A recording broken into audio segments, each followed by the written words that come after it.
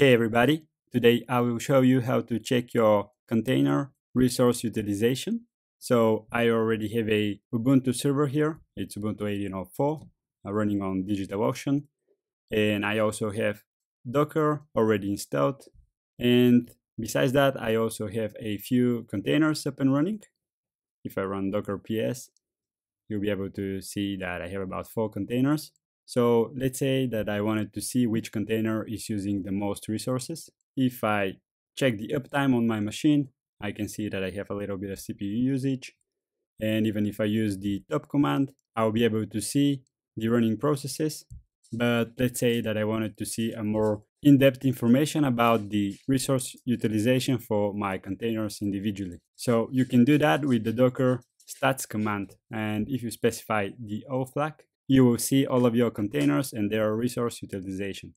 So if I go ahead and run that, we get a nice output here. And you can see information like the container name, the CPU usage, the memory usage, and even the network input output. Let's say you have a lot of containers and you would like to check the information for just a specific container.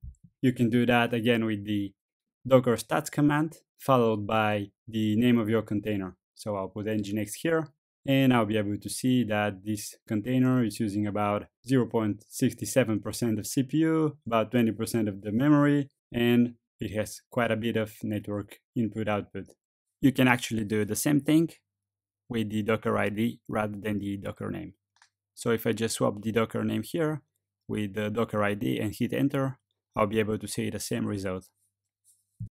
Let's say that you want to see the output in a specific format. So if I do Docker stats followed by the format flag, and then I'll put the format in here. So let's say that I would like to see only the container ID followed by, let's say, the CPU usage. So I'll put CPU %, and if I hit enter, I'll be able to see only the container IDs and the CPU usage in percentage. So this is pretty much it. This is how you can check your running containers resources utilization and pinpoint which container is consuming all of your CPU and memory and even network input and output. I hope you find this useful.